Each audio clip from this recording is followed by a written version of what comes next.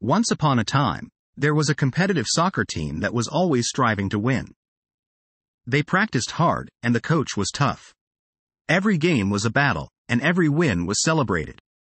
But one day, the team found themselves up against a team that was even better than them.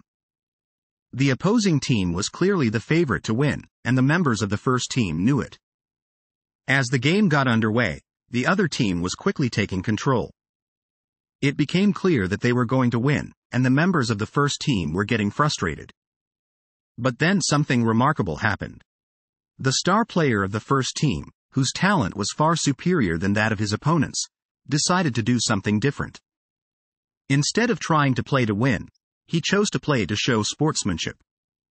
He passed the ball to the other team's players, offered them words of encouragement, and even gave them some of his own tips on how to improve their game. The other team was surprised but appreciative.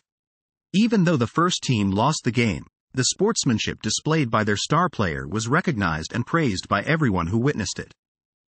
When the game was over, the star player was praised for his selflessness and sportsmanship. His example of kindness and respect showed everyone that it was possible to be a good sport even while competing in a highly competitive environment. The moral of the story is that sportsmanship is always important, no matter the outcome of the game.